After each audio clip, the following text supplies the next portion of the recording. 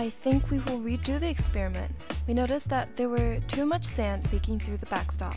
Even though our results turned out to be reasonably interpretable, this time we may put more backstoppers to increase the resistance.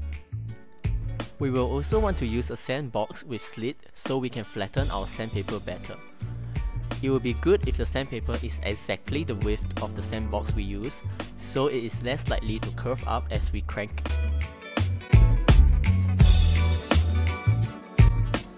I think we may want to change the sand material to something coarser, like small pebbles.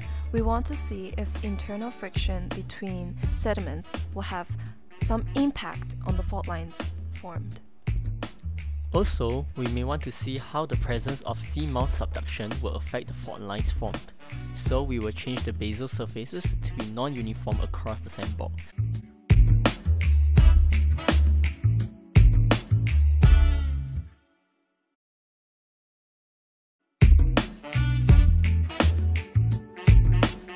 Sandpaper better.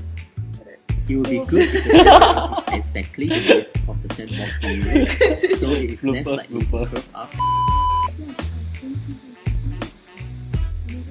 Oh, I cannot match now. Like small pebbles. We want to see if internal friction. Forget it, just redo.